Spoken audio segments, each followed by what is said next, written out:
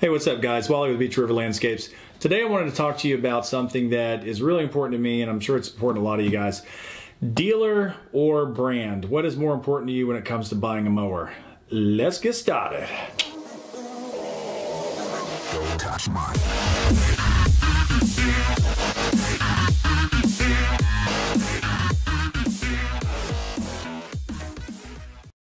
All right guys, we're sitting down here at my dining room table and I just want to talk to you.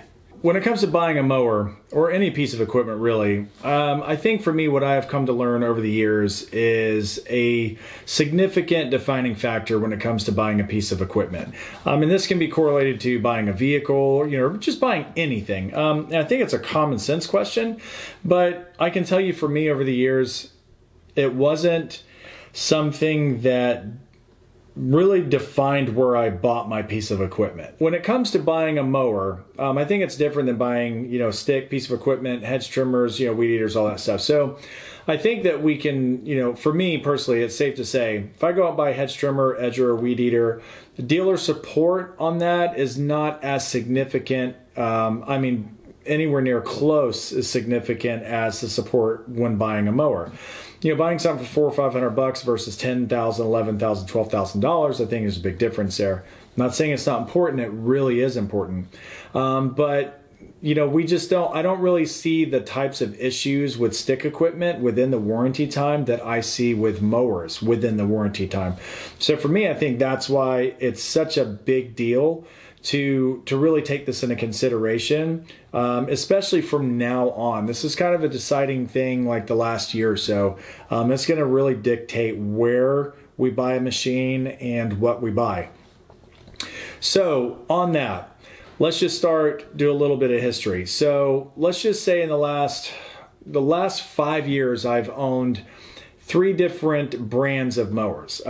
Starting off, not in the beginning. The very first thing I owned was a Gravely. Let me go ahead and hit on that. Let's just jump in there. So the first thing I ever owned was a Gravely. This is very significant anyway. So first thing I ever owned was a Gravely. It was a 1536. It was a 36-inch mower. It was a hydro, 36-inch walk behind, sulky and all that stuff. Great mower, right? That thing got me through everything. You know what I'm saying? Like that is what got me through lawn maintenance and being able to learn how to do everything, to graduate to the next level. But why didn't I buy another Gravely after that? Had nothing to do with the mower. These things are phenomenal. Most mowers are really awesome. I think that most mowers are really good. I don't think there's any one brand that does not have an issue. So let's just, let's be fair with that. So the dealer was so bad. I along with so many other landscapers, after spending the money that we spend in these places and being treated the way that you can be treated in some of these places, I never stepped foot in there again. After several purchases, bought a bunch of steel products and all that stuff, the Gravely. And after that, I never stepped foot back in there again, and I didn't buy a Gravely because of that. You know what I'm saying? Just because of that. And I'm going to say, knowing now, I wish I knew now what I knew then. And a lot of you guys are the then. And I'm telling you this stuff now because you're going to learn couple little points here that hopefully will, kind of help your purchasing, process. So there are a lot of things that I know now that I was clueless about. Didn't know to look for. YouTube wasn't a thing back then. It was barely a thing, period, more or less having lawn care and landscaping on it. So when it comes to information that you need, it's come down to a question: brand or dealer. So after that, I ended up buying Exmark. I own a few different mowers. I bought a Lesco, and that thing was like so awesome. The 2008 was the last year I think they made it. The front end pivoted. I think Ferris finally took that patent idea, and they're doing that. So anyways, it was just a really, really, really awesome mower, and I loved it, but it had a lot of problems. The dealer was great, but the brand ended up just taking, tanking, and it just ended up sucking. So I ended up buying Exmarks, okay? I didn't know much about the dealer. They put like packages together and all this stuff. It was just really cool thing that they got going on, a selling point. They were big. Everybody seemed happy. Bought the mowers, bought some Echo pole saws, bought a whole bunch of stuff from them, right? It's like $26,000 or something worth of stuff, in a short period of time. Started having problems with the Exmark, started having problems with the hydros, with pulleys right away. The dealer support was so disturbing that it led to so many days of anxiety and anger and all that. The dealer support was so bad. It was so bad. And again, here's another thing, like the first dealer was so bad, it put the taste of Gravely out of my mouth. You know what I'm saying? And it had nothing to do with Gravely, and it's not fair. Like, I own a business, and one of my guys screws up really bad, and it takes away from my company. You know what I'm saying? It's like, and I didn't even do anything. It was an employee. It's the same thing. The dealers are kind of like the employees in an extension. So they put such a bad taste in my mouth with the hideous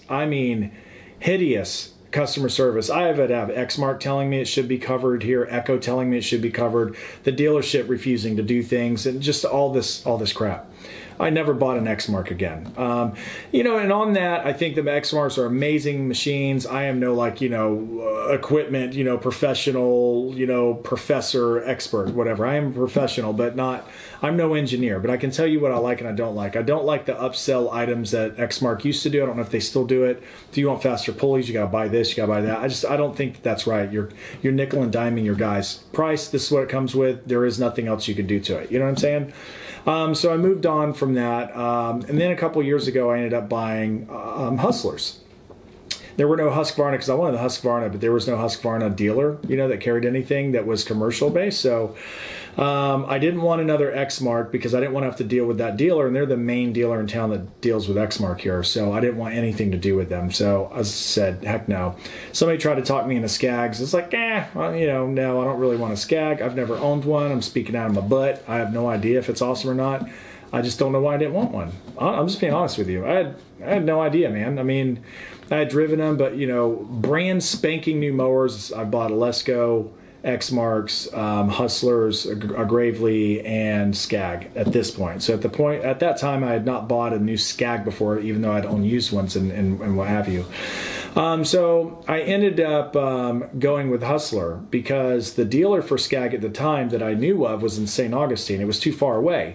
So it's like I consider buying it, but if I have an issue, man, I don't want to have to drive 45 minutes one way. You know what I'm saying? In this town, we have too many dealers. So, but not with Skag at the time. I didn't know anything about Acro at the time. So ended up buying Hustler because I loved the dealer that I bought it from. The dealer was awesome. He was an awesome guy. He'd been in business 30-something years.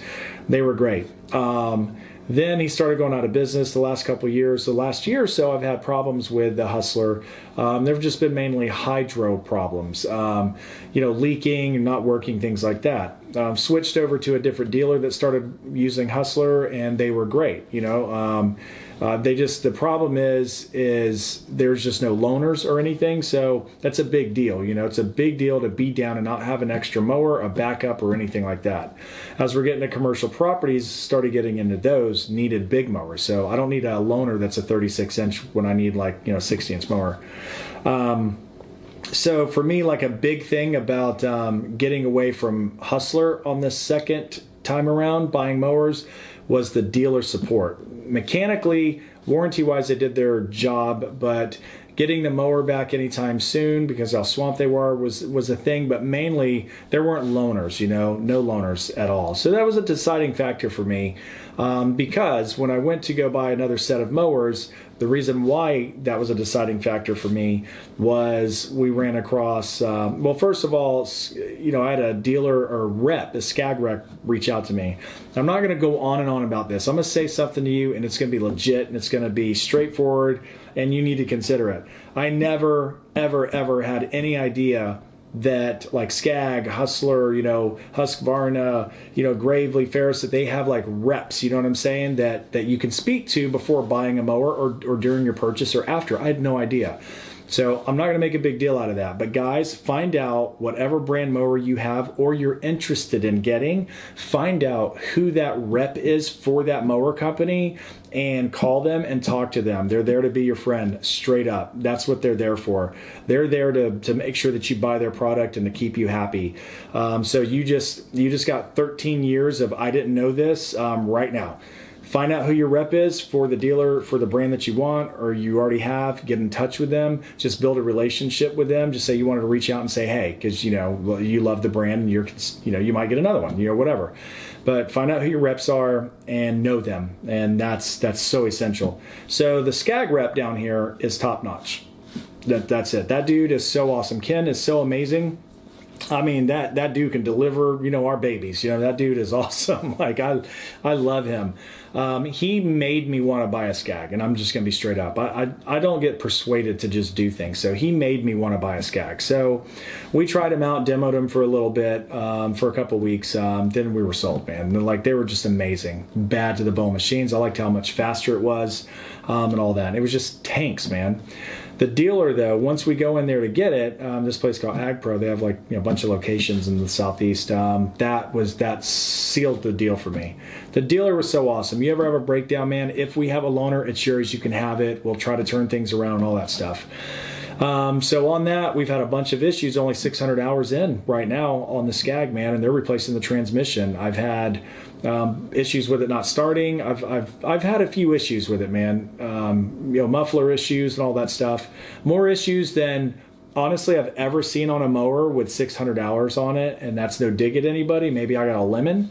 Maybe something's happening, but I can assure you that it's nothing that we're doing on the majority of things. We blow it down, we clean them, keep them inside. We do whatever, we do the best that we can do with them, but 600 hours, you should not have issues where your mower shuts down and will not start, acts like it's starving for gas when it's not, or something's happening, hydro issues, a couple other issues we've had. So the thing is the dealer, because the dealer is so amazing, I would buy another Skag Cheetah. The dealer is so good that I would buy another mower from them. With the mower I have now, so young, having issues, because I'm so confident that if I do end up getting that mower again, that maybe I won't have a limit and everything will be fine. But if I do end up having issues, that I have 100,000 gajillion million % confidence in my dealer, and that is why I would buy another mower from them like that. In this situation, I will take the dealer over the brand. Okay. Now you will have situations, going back on your Skag rep, you will have situations where you love the brand so much that you don't care about the dealer, but you have issues with the dealer, that your priority is brand, not the dealer. And you're like, well, crap, I love this mower, but I hate my dealer. That's where the rep comes in. The rep most likely will get something handled and taken care of for you if your dealer's just being a punk. You know what I'm saying? If you're in the right, the dealer's in the wrong, you get that rep involved and you will see the difference. You'll see what happens. So for me, I like certain brands, right? But the dealer support, for the first time ever, honestly, has made me want to buy a mower without even thinking about it, instead of making me not want to buy a mower. Gravely just informed me that the dealer they're moving to, they're moving out from that dealer that I told you guys earlier that I just would not buy a mower from, because that's how bad they were. Just like the Exmark dealer, they were so bad. I never bought another piece of equipment. Anything that happened, I ordered it from somebody else. Or if there recently has been another Exmark dealer, small company, and I like them. So I'm just not an Exmark guy, so I'm not going to buy an Exmark anyway. I've been wanting a Gravely bad though. So we're probably going to end up getting rid of the Hustler, and because they just no loaners or anything like that, we just need that. We really need that. And it's not that there aren't loaners here or there. There's never a loaner, for us. So and if you don't have that option across the board, no big deal. I'm not trying to sound like a spoiled little brat here. What I'm trying to say is we have those options here. So there are dealers that give that to you. So I would rather work with those dealers that give that to me. Because I'm going to be honest with you, I'm not keeping a mower for 10 years. I'm really not. Maybe 4 years, 3 or 4 years max, I'm getting rid of it. Because I'm not going to start putting, half the money and keeping it running as I did buying it. You know what I'm saying? So right now we're looking to get rid of the Hustler and get some Gravely's. I want the 60-inch Gravely's. I've had, obviously being an ambassador, we've had opportunities to see them hang, you know. First of all, let me say something. The Aaron's family, off the chain, amazing people. The company as a whole, all that stuff. Are they giving us the mowers? I wish. We're paying for them and we're buying them. But I've always been a Gravely fan, but that dealer ruined it for me. And it's been a long time coming, but they finally switched it over. You know why they switched it over? Because they listen to what we have to say. They listen to us. They listen to some little nobody dude here in a town full of 2 million people, and they took that into such consideration that was part of moving their mowers into another dealer. You know what I mean? So that's the whole part of this whole YouTube community, is how awesome it is that you influence these companies to go, well, these people don't like it. You know, they make up a huge market, you know, share of this entire thing. Let's listen to them. And they did, and they do, and it's awesome. So we're going to get rid of the Hustler. We're buying a Gravely. And that's the next thing. I don't know what we're going to buy after that. I'm going to see how the new dealer deals with Gravely.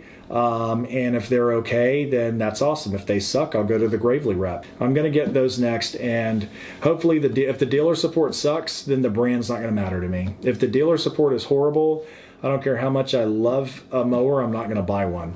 I'll buy something I don't care as much for with the awesome dealer. So you guys, let me know what you think. So again, my whole thing is, for me personally, my vote is dealer support. If you don't have that, you don't have that option, go to your rep. But you guys leave me a comment down below and let me know, you know, like what is your vote basically. If you were to go buy a mower tomorrow, are you going to buy that mower solely on the brand and then not worry about the dealer, or are you going to focus more on the dealer and then the brand? And if you can have the brand with the dealer, you got your cake and eat it too. And I got that with Skag, because I do love Skag, dude. They're awesome. You know, we bought a couple of them. I do love them. The dealership makes me love them even more. I'm having lemon problems with this Skag Cheetah, man. Really bad, really bad problems, man. The gear won't, you know, it won't shift into the overdrive, the high-speed gear. That's locked up. The transmission's fried. You know, having all kinds of issues. But you know what? I would buy another one because the dealer's so awesome. But I'm kicking it back. I'm looking forward to this Gravely dealer. So hopefully we have one of those soon. But that's just my thing, man. It's if the Gravely dealer is not good, I will try the rep. You know, I'll try the rep to go that route. But I have a feeling it's all going to work out. But anyways, I just want to bring this to your attention. Do you prefer the dealer or do you prefer the brand? Which one is your priority and then your secondary? You know what I'm saying? Which one's your major? Which one is your minor? Do not forget, contact your rep for that mower, because they can do wonders for you, man. All right, guys, leave a comment down below. Let me know what you think, and peace out.